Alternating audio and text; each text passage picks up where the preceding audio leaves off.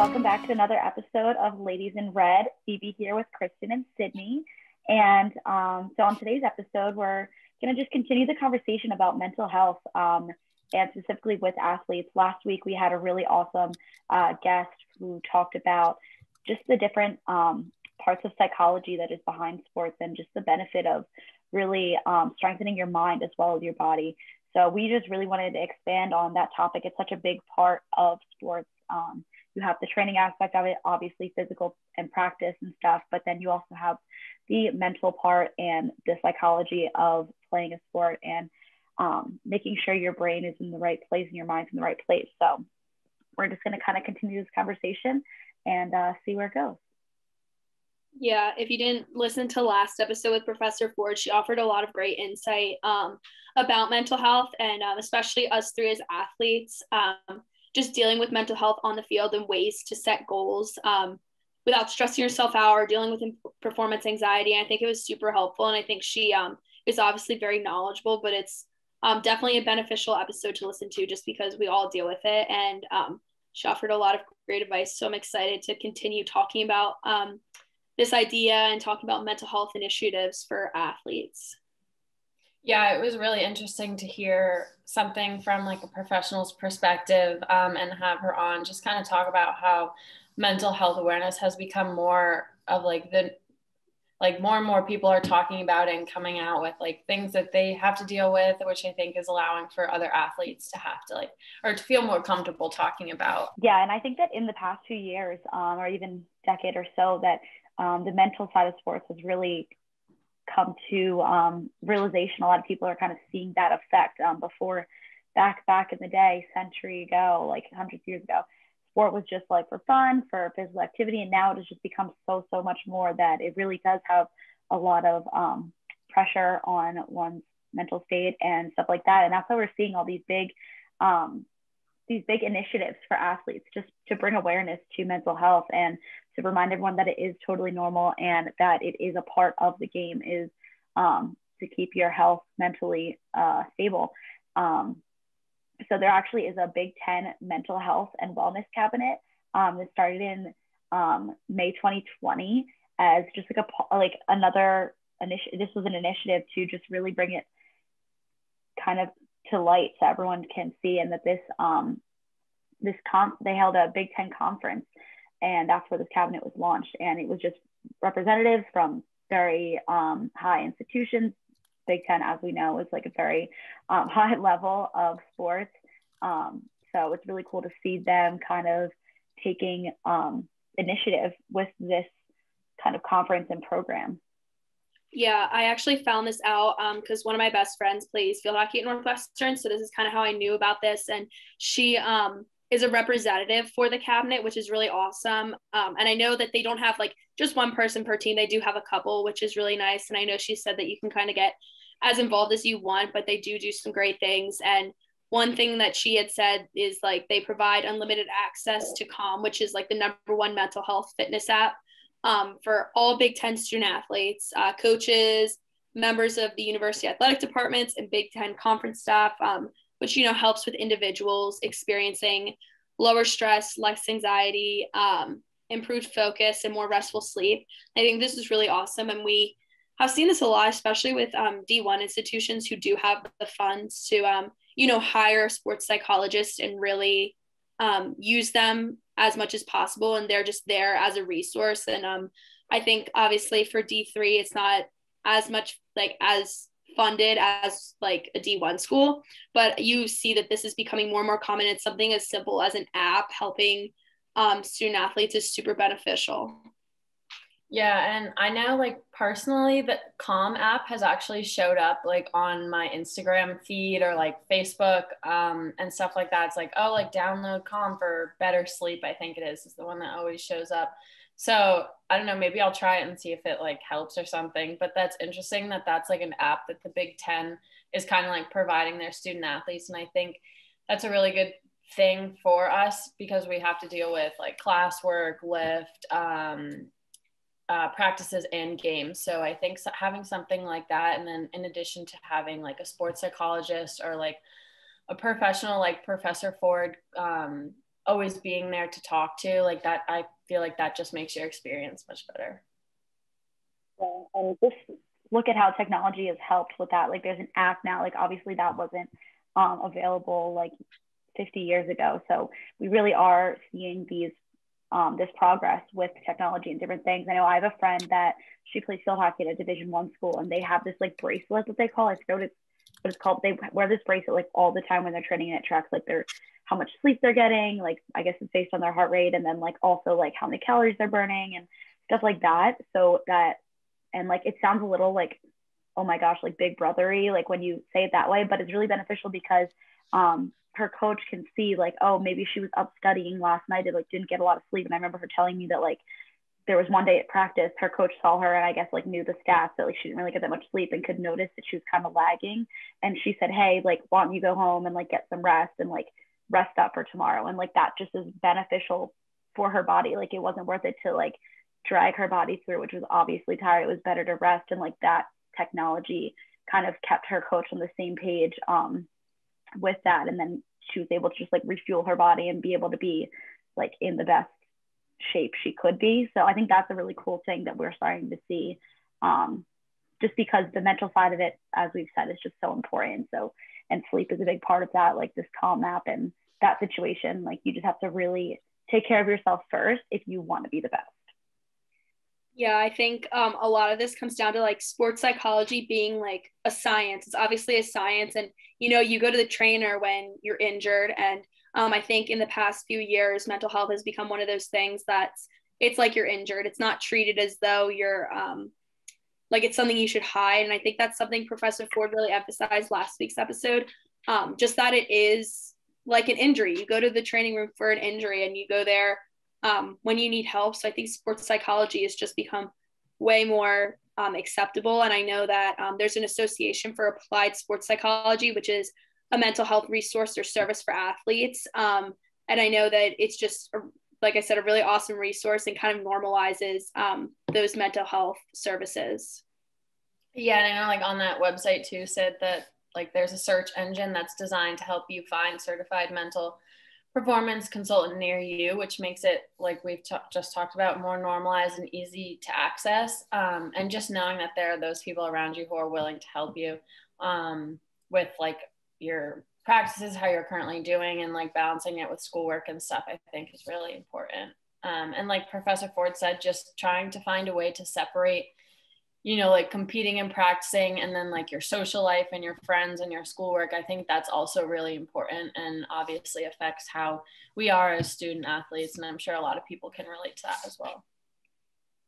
Yeah, we're one of the busiest type of people on campus, like when you think about it. And I feel like it's always been a thing on our team, and I'm sure other teams, that like when you get to the field, like you turn on field hockey mode, and it's like you're there for field hockey, and it's hard. It's hard to kind of block out the test you took today, or maybe the grade you got back, or what's happening in your social life. Like it is hard to do, and that takes a toll on you. Being able to compartmentalize and like be able to manage that mentally, like it takes a toll.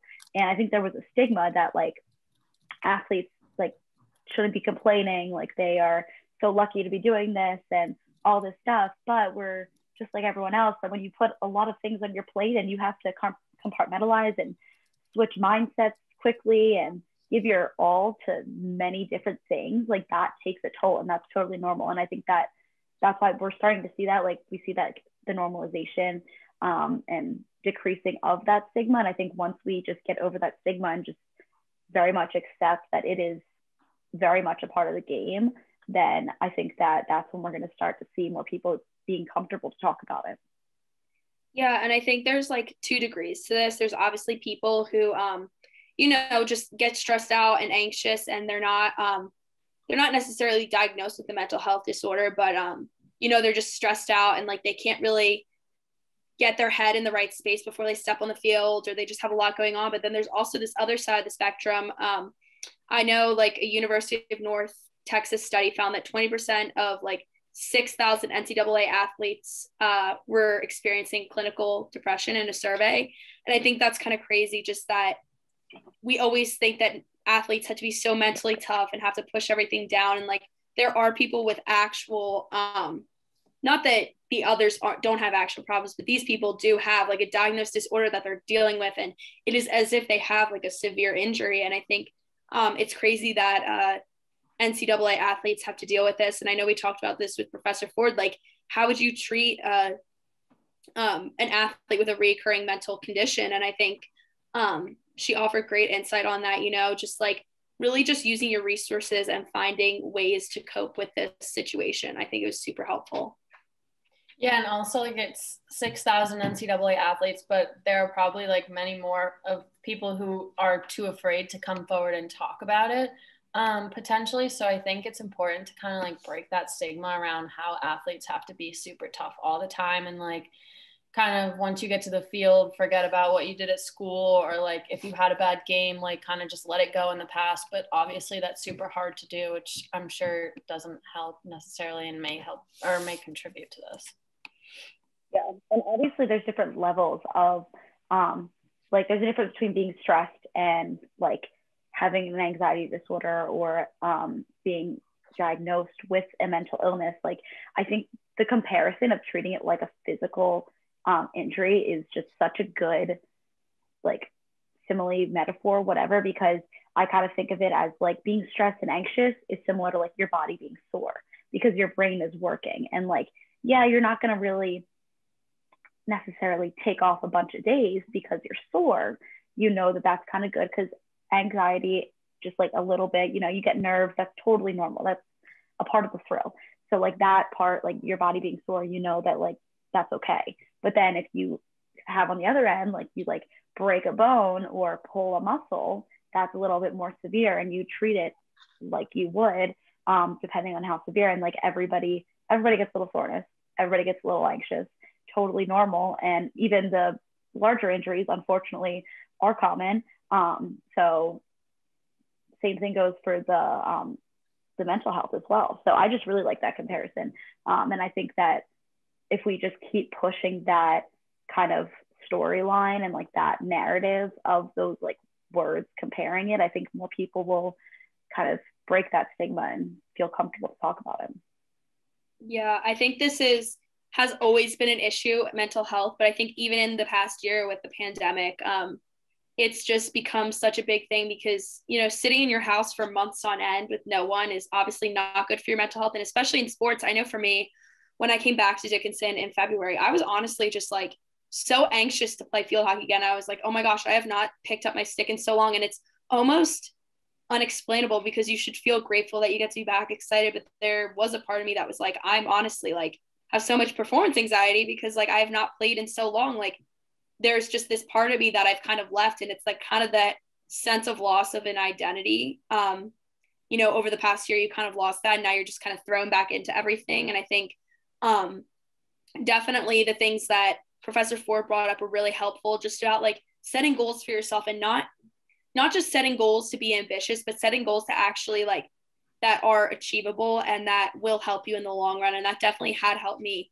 this semester too. And I'm sure Kristen can speak about that, especially because her season was cut in the end, and then kind of being thrown back and not really knowing you're going to have a season. It's just that like kind of sends you into like a mental wreck, I think, for lack of better words. Yeah, I was going to bring that up too, Sid. I like how you talked about kind of this like lost sense of identity, because it is like what we've known even in the off season. Like your guys' off season is probably not the same as it is normally. And so I think like that change is going to affect athletes obviously a lot differently. And I know like being a spring sport athlete, like our games this past weekend were canceled, and just like not knowing when we're going to play next necessarily, like having a solid date is like, it's frustrating. And it's also like, I don't know, it causes you to kind of be like, oh, like, are we ever going to play them? Like that kind of thing. But I think just like you said, like short-term, smaller goals, like, okay, like we'll take this 1 week at a time. Like if we play the game, we play a game, we'll make it up in the end if we don't. And I think that's really important. And it's definitely changed our team's mindset as a whole. And I think it's allowed us to play at a better level. And now it's time for our Spoon sponsorship. So why cut your portions down? When you're hungry, you want something that is filling and delicious, right? Well, Spoon's Cafe believes in cutting the chemicals, not the portions. Located at 57 West Pomfret Street in downtown Carlisle, Spoons offers great sandwiches, salads, and soups that are tasty, good for you, and will fill you right up. Stop cutting down the size of your lunch and instead get a delicious lunch today at Spoons Cafe. Open 6 days a week, Monday through Friday from 10 a.m. to 4 p.m. and Saturdays from 11 a.m. to 3 p.m. Spoons is the perfect spot to enjoy a great tasting lunch today. Yeah, I feel like the pandemic has just affected everyone's mental, sports and not sports, just not being able to watch sports, not being able to play sports. And I think it also gave us a lot of time. I think we talked about it in other episodes, just like so much time to like, we couldn't physically train together. So we started kind of working on our mental health a little bit. I feel like we were doing bonding and we were having these conversations and stuff like that because there wasn't much that we could do. So we kind of did that. So I think that's a good thing that we did with our time, a good use of our time and in the right direction, for sure. And I think that we're just going to keep seeing I just keep thinking like when Sid, you were talking about like the performance anxiety, like imagine how much pressure like kids are now. Like I remember being in so much pressure in high school because like I wanted to be recruited and I wanted to be able to go to college. And like now these kids are getting recruited so young that like that's being instilled in their minds at such a young age. So like I can't even imagine. I feel like it's just getting uber competitive by the year. Yeah, definitely. And I think, like you said, I can't even have like the thought of like recruiting to play in college right now is just like so beyond me because it's so long ago. But I just remember how stressful that was, like going to like tournaments that like your parents are paying thousands of dollars for you to be there. You might as well have fun. Yeah. But it was like almost like you could not have fun because you're just so stressed out and you're like, I have no idea like if this is even worth it, like what's gonna happen. I just think like junior year was like the most stressful time of my life, and that was why. But like you said, like even younger kids now, like I know like for some sports there's like 8th graders who are being scouted. Like how do you know if an 8th grader is going to be able to play at your level when you're in 5 years? It's just beyond me. But yeah, definitely. And I think we've talked about this before, you know, just like parents not putting as much pressure on their kids to play sports. And obviously like sports are so important, and you know, I think they do have benefits, and I love playing a college sport, but I think also like everything will work out. Like even if your kid's not recruited in 8th grade, like they'll still probably be recruited. Like not putting that pressure on them, because those pressures and anxieties will follow them. If they feel that way, they're going to feel like they have to succeed all the time. And then when they don't, it'll feel like failure. Yeah, no. And like, I've talked about it with my coach before, like just how he's currently going about recruiting. And it's literally through like videos over this past year because they haven't been able to go and physically watch in person. So that's more stressful too, because you can't really, I don't know, you can see some things I feel like with players over videos, but I feel like you have to be more in person to like really see it. And Sid, that what you mentioned before about people being looked at in like 8th grade, I remember being at a softball camp in high school, and I was talking to this one girl, and she was talking about her friend's little sister was in 7th grade and committed to play softball at Michigan. And I was like, okay, like what happens if she were to get hurt or something, or like, I don't know, not be able to perform at the same level. And it's like in 7th grade, you're competing against, yes, like very good athletes, but at the same time, like still those people who are just playing for fun. So it's like, it's stressful in that now that person's going to have to live up to this expectation and continue to compete at the same level. And I think that's just going to add more stress onto them. But yeah, I don't know if they're still going there, but it's interesting. Yeah, that's crazy. Yeah. That's crazy. That's so young. And like, just to think of also like when I was in 7th grade, I didn't even know like what I wanted to major in or anything. Like you never know, like that school might not have the major, might not have the best program, because like college sports are awesome and they give you so much, but in the long run, like after college, very, very few athletes continue on playing that sport. So I think that that's lost in it. Everyone's like so hyped up with the sports, which is like so valid. Like we all were, like just like in high school, I feel like sports were such a big deal. And then you get to college and you are like rewarded, you finally got there, and like it feels so good to, yes, play that sport, but then also be able to do other things. And like I don't know, I feel like that just that sense of identity is something that like we'll always be athletes, like no matter what happens. If we play sports after college or not, we gain that like identity, but it's a lot of pressure to keep that up.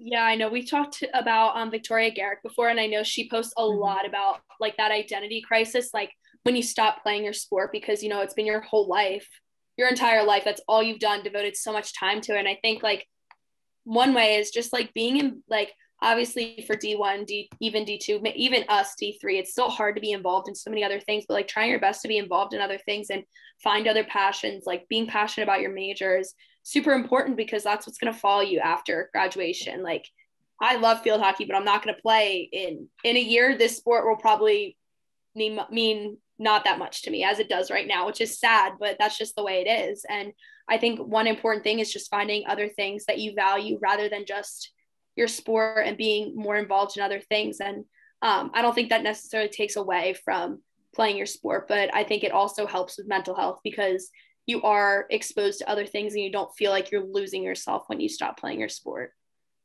Yeah, no, I completely agree. And even like you can find ways to still be involved even after like you're done playing or after graduation, stuff like that. Like it's easy to do that. But I do think it's important, like you said, to find other things outside of your sport, you know, like you can make different friends and stuff like that, which I think is just important for our mental health.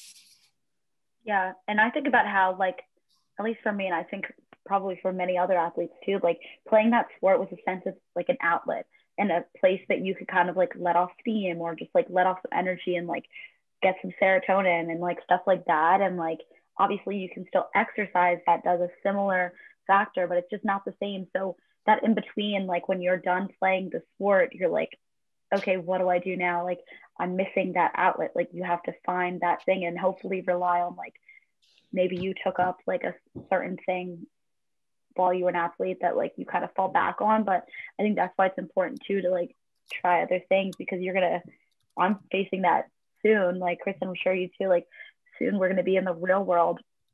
Even Sid, like in the near future, sadly, we're not going to be able to like lean on our sports, you know? Yeah, definitely. And I think that's one thing I love about being a D3 athlete is you just have so many more opportunities to be involved in so many other things. And I think that that's obviously one of the reasons why I went D3, but, you know, I think it's really beneficial. And I think even at Dickinson, our coaches do encourage us to be involved in other things, not just our sport, have other friends, you know, make other connections. So that's definitely one thing that's helped my mental health is finding other outlets rather than just my sport. And my sport is still an outlet, but I think other things too help to be an outlet from my sport. Yeah, and I know like I've also been able to do the equestrian team on campus like in the fall, and like I wouldn't be able to do that if I were to play like a D1 or D2 level. So it's nice just like having something else to do on campus or like being involved in something else, because at the end of the day, like once we graduate and once we stop playing, like we're just going to have our teammates and some really good memories from the season, but like we'll always have them as like social support. Whenever you need help, like you can obviously reach out to them, but it's like the memories you share with them. And I think that's something that we've talked about a lot throughout the podcast. And I think that's just like what contributes to stronger mental health is just having that strong support system from not only your teammates, but like the friends that you make outside of your sport as well. Yeah, most definitely. Definitely the backhand, like, yes, maybe playing sports adds a lot of pressure to us and really kind of takes a toll on our minds sometimes. But the other side, then you have these great support system of players, coaches, trainers, all of that, that are able to support you and be able to help you. So as we can see, there's definitely a lot of access to bettering ourselves, bettering our mind and stuff like that. It's just a matter of more people adapting that narrative that we need to treat our minds the same as we treat our bodies, because it's kind of both are big parts of playing a sport.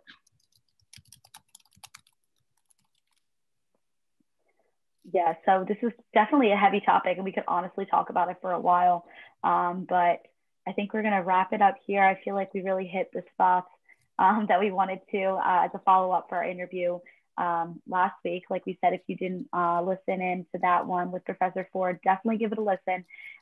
She gives it just a different perspective from more of the sciencey psychology side of what kind of goes on in our minds and how that affects sports. So we thank you guys for tuning in again to another episode of Ladies in Red, and we look forward to talking with you soon.